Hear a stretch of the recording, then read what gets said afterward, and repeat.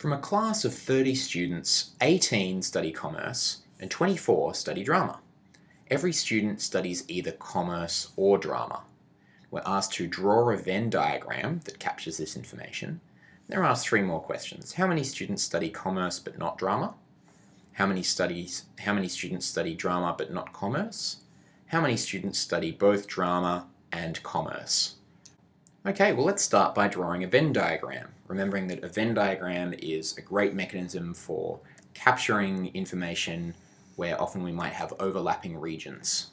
We might have some things or people that are counted twice. So here let's draw a sample space, and we'll call this sample space A. This is going to indicate that all students are captured within this sample space. And in this sample space, we're going to draw a couple of regions. One of the regions is going to represent the students who study commerce, and one of the regions is going to represent the students who study drama. Now, one of the questions we need to answer at the moment is, do we want these regions to overlap? In other words, will there be some students who study both drama and commerce? And a good way of figuring this out is to go back and look at our numbers. So it says here that every student studies either commerce or drama. That's important. We've also said that 18 students study commerce and 24 students study drama. Let's imagine that every student who studies commerce only studies commerce. They don't study drama. And also every student who studies drama only studies drama. They don't study commerce.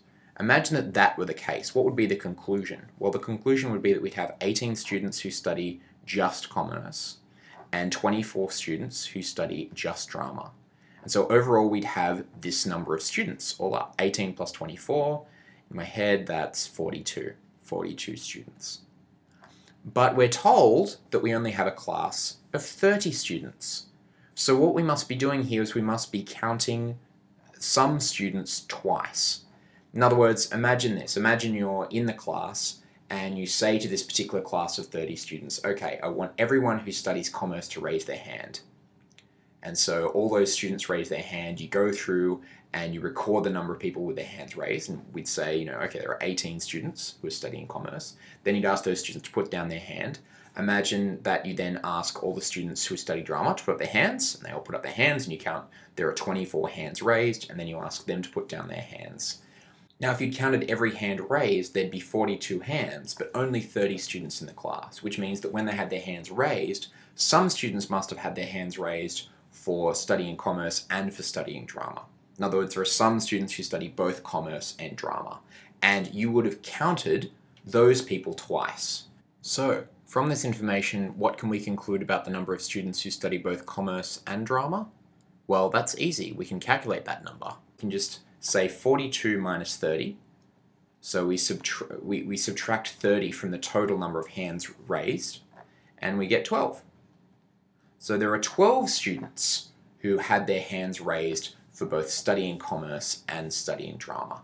So what we can do here is we can draw two regions. One region here, one region here.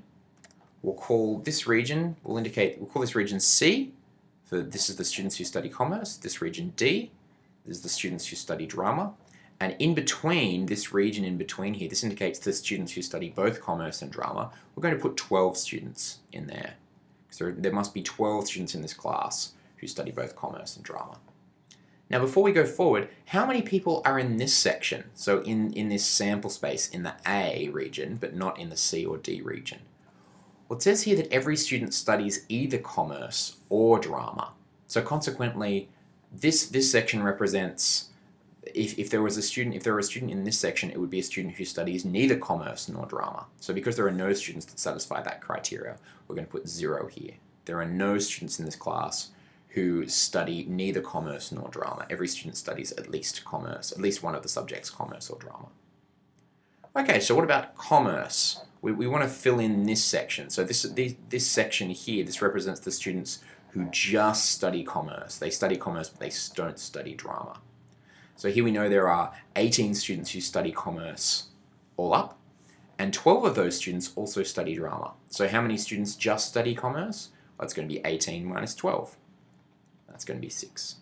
So there are going to be 6 students who study commerce, and commerce alone, 12 students who study commerce and drama all up. The students in the class who study commerce, there are going to be 18 of them.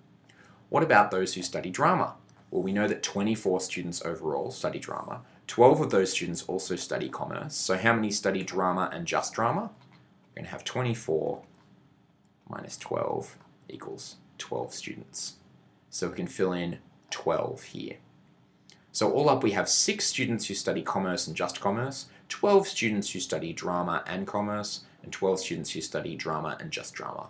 And all up 6 plus 12 plus 12, 6 plus 12 is 18, plus 12 again is 30, so we know for sure that there are 30 students in this class.